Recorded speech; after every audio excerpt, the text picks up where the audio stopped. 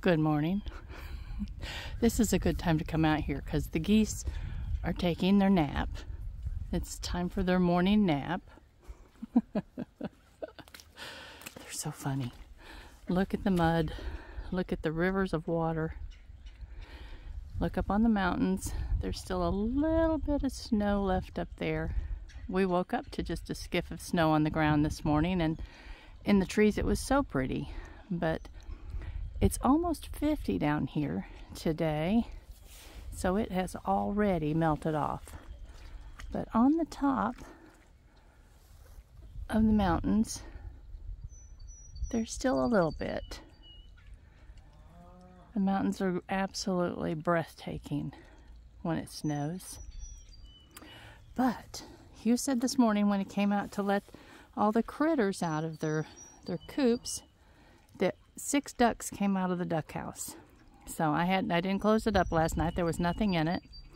But at some point last night they decided that was a good place to go sleep. So yay. I suspect they will probably start nesting in there again. But Hugh's going to move it down closer to the water. Okay, can't see far enough back in there to see if there's any eggs or not. But anyway, I told y'all I'd give you an update on the pond, what we got finished yesterday and what's yet to do. Well, there's a lot yet to do, but at this point we'll have to wait till it dries up just a little bit because it is a slick, and even a tractor tire can slide in this mess. But you can see this really low spot here in the chicken yard. Hugh's going to pull a whole lot of this really high bank right here up into that low spot. Let me see if I can back up a little bit, give you a better. There you go. It's just a real. I mean, we'll still have. You can see where the water runs down. That's just a natural little canal that it follows. So we'll have to leave a little creek, I guess you'll call it, a little dry creek when it's dry weather, and a creek that will run into the pond. But he said he thought he would deepen it just a little bit because these guys, someone had asked in an earlier video how we were going to be able to make this pond more clear. Well, I don't think that can happen. Right now, of course, it's really muddy because of all the dirt that we've stirred up. But even when Hugh hasn't been digging in the pond, the ducks and the geese just flailing around in here and swimming and diving and all the things they do. They keep all the silt on the bottom because it's not deep. They keep it all stirred up. So I don't think that this little pond will ever be clear.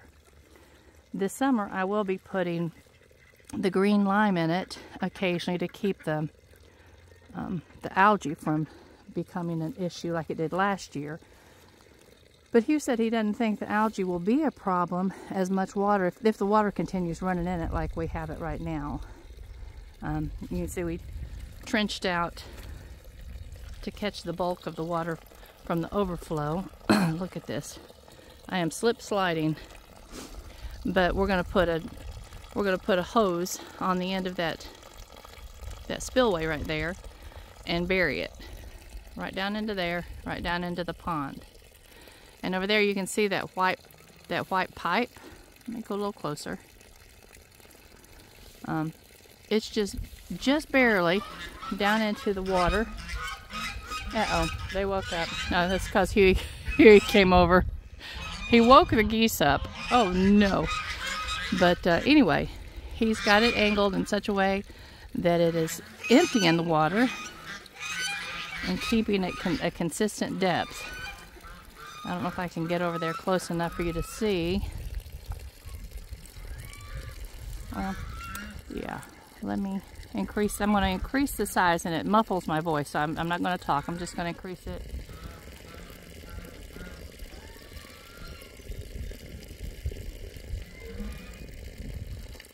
There we go. So you can see it's coming out of there real nicely. It will keep it just a nice even level.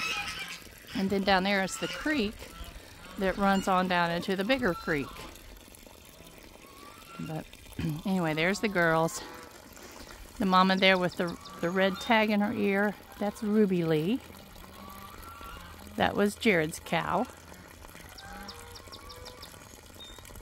But the eventual fence for the ducks and the geese and the chickens for the bird lot will follow this fence right here up to the edge, close to the edge of the water pond, and then it will shoot this direction and over to the upper, well, where the geese are, pretty much, leaving a nice area for Hugh to be able to maneuver the whatever that thing is called, the holly thing. You know what I'm saying, girls. Oh, brother. The trailer. It'll give him a nice area. We'll leave him plenty of room to swing around the goose and bird lot without having to make too big of a sweep. And it'll go just to the left of the white van right there and up to the corner of the dog lot. And of course the chicken house, the coop, will also be over in here. So let me step back and see if I can give you a better idea of how big the area will be all together. If I can walk in this mud, I'm telling you, I'm sliding. It was scary watching Hugh yesterday create that land bridge down there. It's about 6 feet wide. He did that with a tractor. We filled it up with rock and busted concrete block so that the tractor wouldn't sink up as he slowly filled it, going over all the way over to the other edge. But it's pretty firm. It's not super duper firm, but it will firm up over time. We'll smooth it all out, plant grass. He'll pull all these banks back and make a gentle slope, hopefully. And we'll plant grass. Hopefully we'll put some kind of matting down over top of it so it'll have a chance to grow before the birds start eating it all. But you can see how deep that dip is. I mean, it's pretty significant. But the bird lot will be from where I'm standing over to the corner of the dog lot, this whole area, down to the edge of the water tank, and all the way over to the fence. And then the back of the dog fence will be the back. So it's going to be a nice size area, and they'll have plenty in there to keep them busy and entertained. Yes, you think you're coming? I think they truly do that just to show off for each other. Watch this, guys. Because the minute I turn and I look at them, they pull their head back and walk away like I wasn't doing anything. These geese they're just boogers. They really, truly are boogers. What? But I love them anyway. And there's the Hubie. Get ready to make noise. We still have a goose asleep. That one just didn't get its nap out last night. You see it? Oh, nope. She just got woke up. Just get out of the way. But anyway, I wanted to just give you the update on the pond. It's far, far, far from over. But he got all of this up here where the old chicken house was at, scraped down and cleaned up, and there's just that little pile right there. The rubber mats he saves. He uses those things to cover up motors and such. A couple pieces of wood that needs to go to the wood pile. And then there's just this, that, and the other. I'm seeing some black pipe that might be usable over there to catch that water. Huh. Wonder if you knew it was there. I don't know. But anyway, not too much left to clean up from the old the old chicken coop. Just a little bit of stuff that was in it that got tossed out and not put away. But I think we're going to have an opportunity to get this all cleaned up and ready to sow down before spring. And then I'll start, as soon as I finish up the back of the dog lot, I will start with my bird yard fence. And that I look forward to. I look forward to keep them contained so they can't get in my garden, and to keep predators out. We've lost too many birds this year, even with all the chicken wire up, because the predators, they just snap through that chicken wire and come on through. So it's going to take a good fence to keep them out. And a good fence will keep everything in except for the ducks. They can come and go as they please because they fly, and they do fly and visit other areas on the farm. And of course Ferdinand, he goes wherever he wants to. Okay, I'm going to go over here and man the fence, keep the cattle from coming in, because they love to come in here and find the ferment if Hugh has to open this gate. Moving slow. This is slick, slick, slick.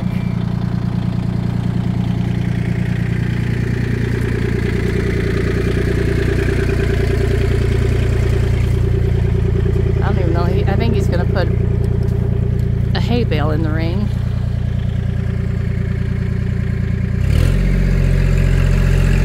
Look at that.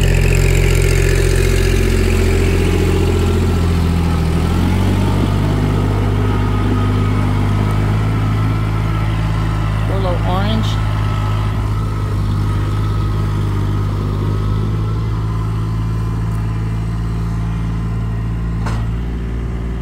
That's all he can do to move in that muck.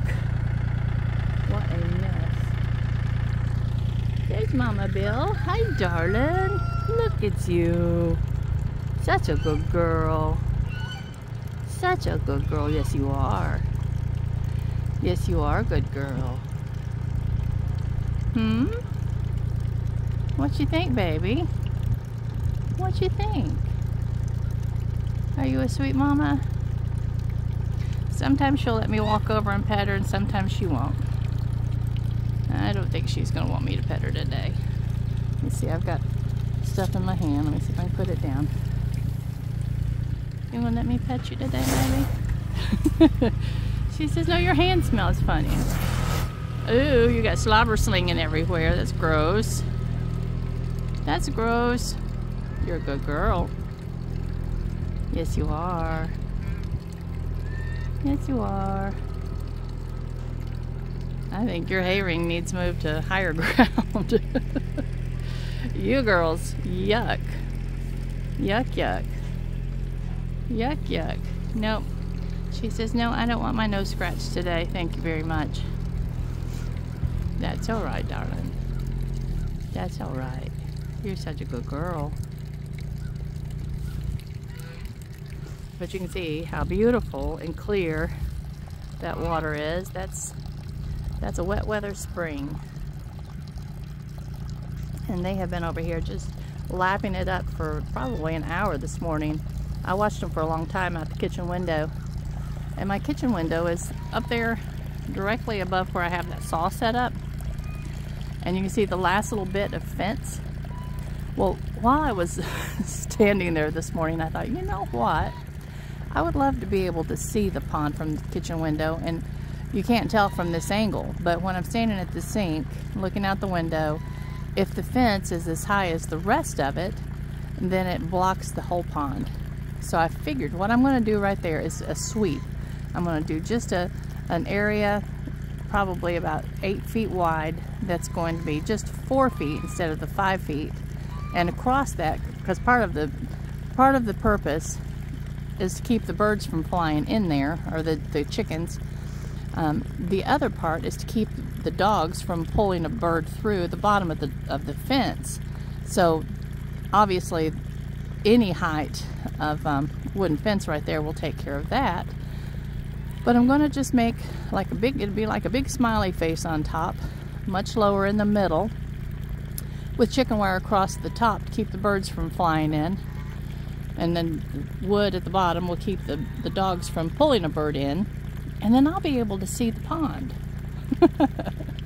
Problem solved. I didn't know there was a problem until this morning, but I decided there was a problem, so it's solved now. Hi, darling. I don't like that sticking over in there. That's just something that you can catch your little head on, isn't it? Watch your nose. Watch your nose.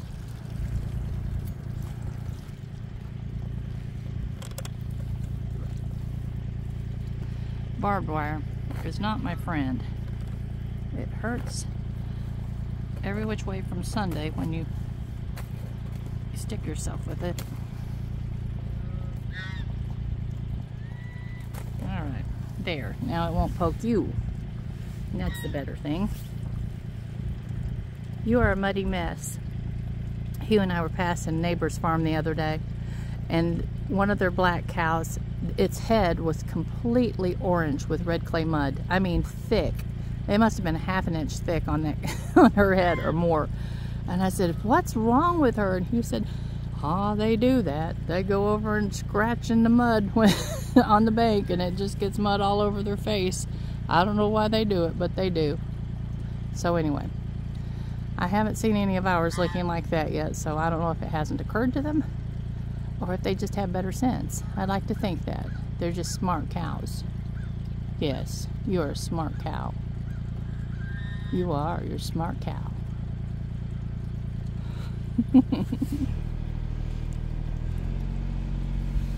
We don't tag our cows. This one, this 504C, has been in her ear since after Jared passed. Our neighbor had bought her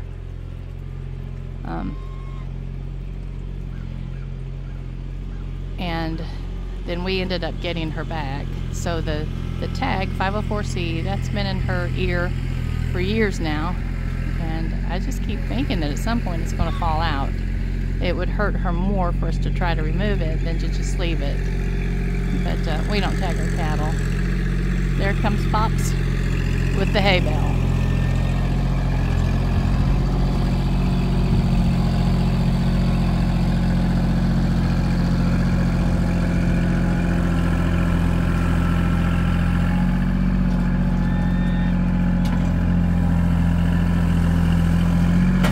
Mama Bill says it better go over and investigate. Make sure that this is what I ordered.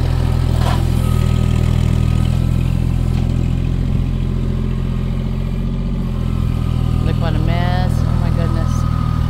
That's just soup. I guess he's going to put 2 bales out. It's going to be hard getting that gate opened back up.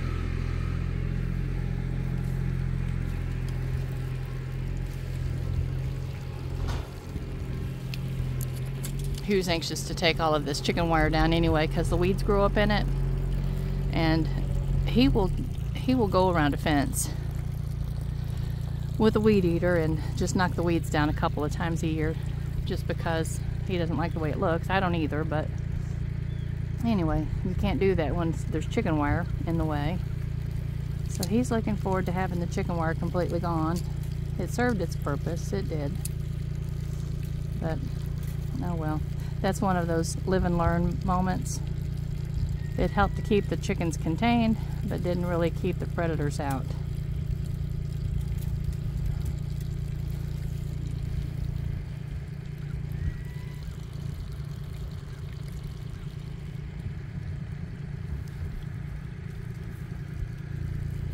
Well, the other girls are standing down there looking goofy. I don't know what they're waiting on. They're just staying out of the way of the tractor, I guess. They said, we'll just stay back here until Pops is finished. He can get wild on that beast sometimes. I think that our water table should be picked up quite a bit by now. If it isn't, there's something wrong. But, I mean, we're still not up to optimal. So hopefully we'll still get some rain this winter. I just hope it doesn't come all at once. We need it just in little spurts. Actually, what we need is a couple of really nice snows, because snow, when it melts slowly, it goes right into the ground. There's not a whole lot of runoff, but the snow is the best way to build your water table back up. So if we could get maybe 3 days of 12, 14 inches of snow or so, that would go really nicely toward giving us our water table back. Willow, that was rude. The black cow with the half white face, her name is Willow. I've introduced you to her before. There comes Pop with the other bale of hay.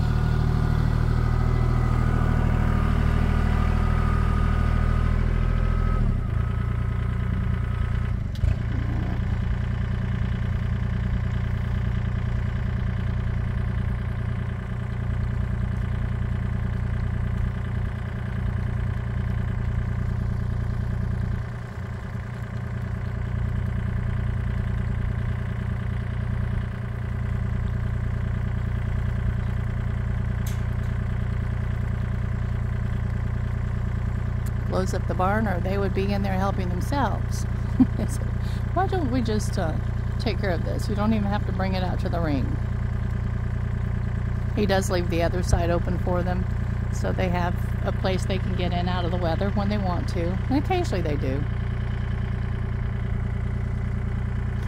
Most of the time they just like to hang out outside.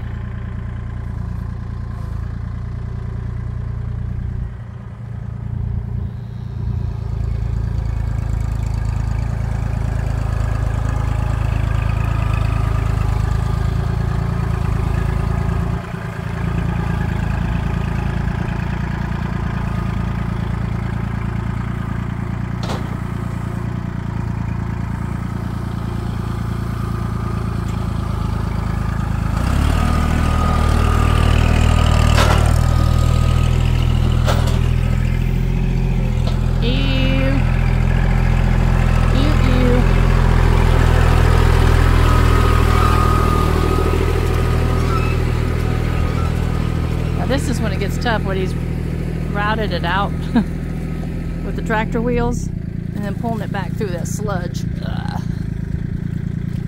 Alright, there we go. Say hi, Pops. Hello, everybody. I hate the mud, but I sure am happy to get the rain.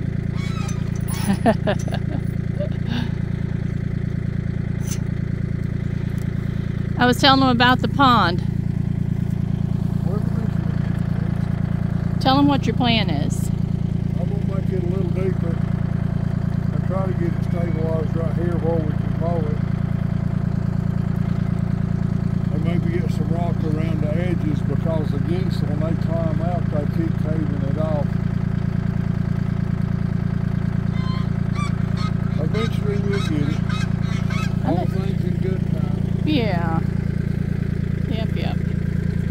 I'd like to even have a little area down here where I can carry a lawn chair and just come sit and watch them every now and then. But my geese, I just don't understand why anybody would want geese, but I'm one of those strange people that do. Alright, well, I've talked your ear off this morning.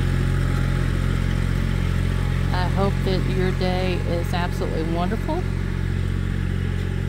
and that you enjoy doing everything that you love. I think I'm going to go over and work on cleaning up my front porch. Hugh said if we get the front porch cleaned up, that maybe we can start putting that plant wall up pretty soon. We have so many things that need to be done. Actually, what I need to do is go finish cleaning out the area where my grow room's going to be. that one's probably the most essential, because we are within a month of starting plants. Good gravy. There's just not enough hours in the day. Either that, or Hugh told me one time, he says, I'm not sure whether I've slowed down or time has sped up, but either way, there's just fewer hours in the day. Okay, love y'all. Bye-bye.